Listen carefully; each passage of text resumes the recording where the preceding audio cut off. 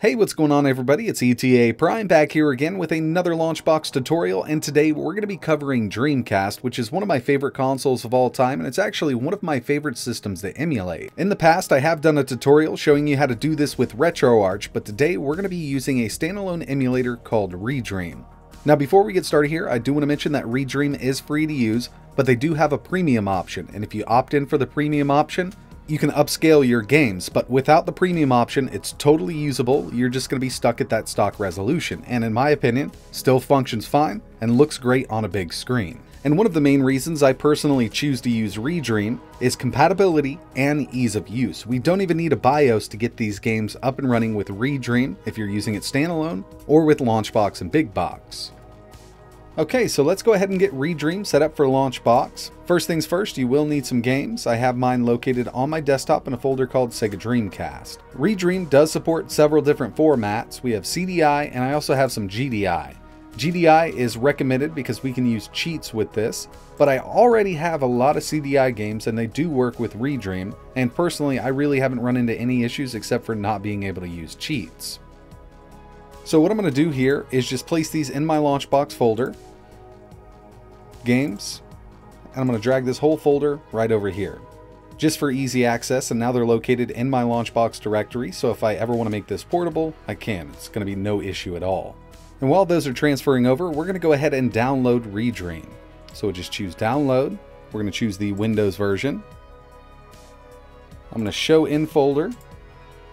It's right here in my downloads folder. Right click, I'm going to extract it. Now if you do want to use the premium features, you can download your license and place it right in here, but I'm just going to use the free version for this video. And again, to make everything accessible from within the LaunchBox directory, we're going to place this right in our emulator section. So now I have Redream located in my LaunchBox directory. I'm going to start it up one time because there's a couple changes I like to do before we get into importing. From the menu here, we're going to go to full screen, and under input, I actually like to change this exit emulator to escape. And while I'm here, I also set up a menu button in case I want to come back and change any of the settings. I usually set this up as a number key. You can also bind controller buttons to exit emulator or main menu, and if you do need to do any setup with the controller you're using for your PC right now, you can do it from within the input settings. Really easy to work with. We're going to close Redream down, and now we can move back over to LaunchBox, set up the emulator, and start importing our games. So from the drop-down menu, we're going to go to Tools, Manage Emulators, and we want to add a new emulator. And from here, we're just going to call this Redream. Now we need to find the emulator application path. Remember, we put it in our emulators folder inside of our LaunchBox directory. We're going to choose the EXE. Associated platforms, you want to make sure you add Sega Dreamcast, and we're going to use this as our default emulator. We'll choose OK and close. It's actually that simple to set it up for LaunchBox. Now it's time to import our games. From the drop-down, we're going to choose Tools, Import, ROM files, and now I'm going to navigate to where I place my Dreamcast games, which is in my LaunchBox folder. I want to add that full folder, so we'll find games here, and I've named mine Sega Dreamcast. We're going to select this whole folder, choose Next. Now we need to choose the platform for our imported games, which is going to be Sega Dreamcast. And it should auto-populate Redream, but if not, you can use the drop-down menu. We'll choose Next. I'm going to use the files in their current location because they're already in my LaunchBox directory. We want to search for the game information from the LaunchBox database. We do want to download images for our games, so we'll choose Next here. As for specifying any custom options, we don't need to do anything, so we'll choose Next. And here we have it.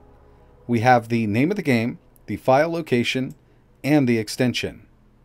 And all that's left to do is select Finish. LaunchBox is now going to download all of our metadata and artwork. Give it a little time to finish up. So my games were imported successfully. Over in the left-hand column, Sega Dreamcast, and here we are. all that's really left to do here, start playing our favorite games. So I'm going to go with Marvel vs. Capcom 2.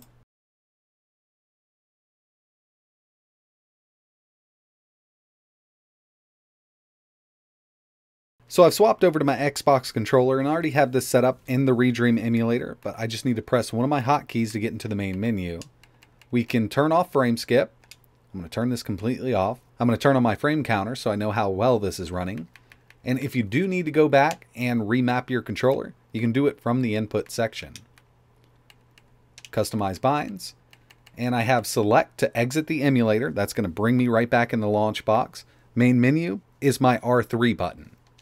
We can also save from the Now Playing section.